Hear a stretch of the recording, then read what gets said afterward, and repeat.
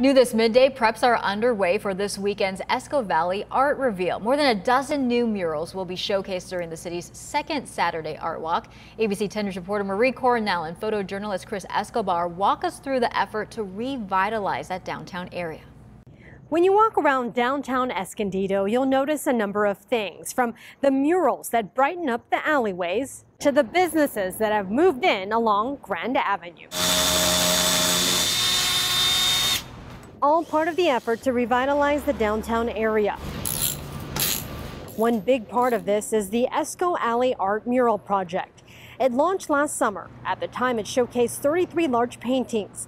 Since then, they've been adding to that list, and this weekend, they're unveiling more than 15 others. We want to have art for the people, by the people, and have it fully accessible. So this art is available for people to view 24/7. ABC 10 News spoke to some of the artists featured about this unique opportunity and the message they want to send through their artwork.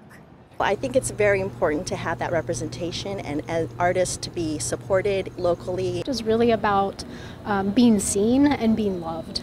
And so I hope that everyone who passes by this mural feels the same way. There's 33 murals on the wall behind me. And business owners also appreciate the artwork.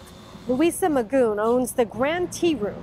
She says just in the last year, she's noticed a difference in foot traffic thanks to the new art. People come for that, and we encourage them to come for that, to look at the art. And while they're here, oh, by the way, stop by the tea room and get yourself a cup of tea or a scone or something. The big reveal ceremony will be held Saturday evening at 5 o'clock. Reporting from Escondido, Marie Cornell, ABC 10 News.